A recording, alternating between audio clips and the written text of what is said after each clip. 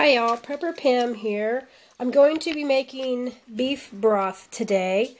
I went up to our little local store and they had beef bones for like almost $4 a pound, which is just so stupid. Anyway, they had these beef ribs at $1.99 a pound. So I grabbed the ribs. So what you're going to do is I bake these at 400 for an hour. It gets the grease off. You want to get that the niceness in there, you know, from the baking and stuff. So I'm going to bake these for an hour at 400.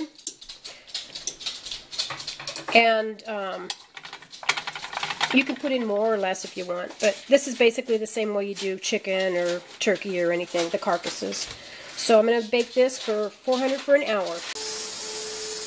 Okay, so the beef broth is done. I'm going to try and do this so it doesn't fog up the camera. Just going to remove everything and let it go through the colander. And then I'm going to give the bones to the dog because they're so soft. And put it into jars. And then I'm going to pressure can it. Smells awesome.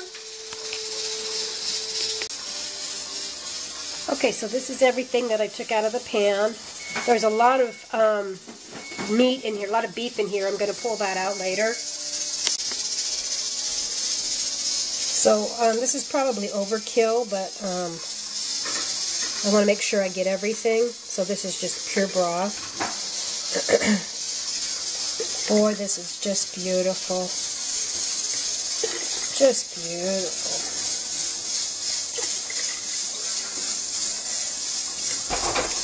So the reason that I bake this at 400 for an hour, it takes out like, I don't know, 60 or 70% of the fat.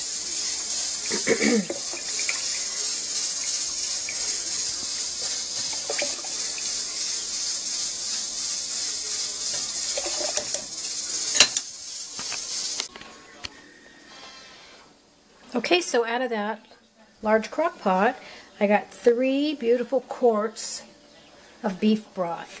I can see a little layer right here. I think that might be a little layer of fat. And like here too, I'm going to let it cool for a minute and then kind of skim it off. Looks beautiful. Oh my, just wonderful. I'm so happy with it.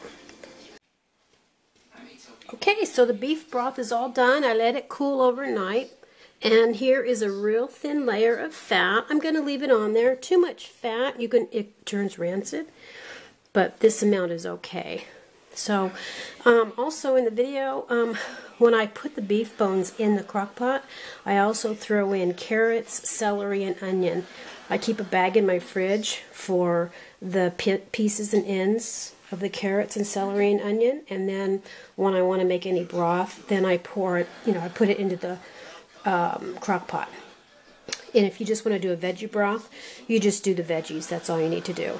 So anyway, if you have any questions, shoot me an email, and Prepper Pam out.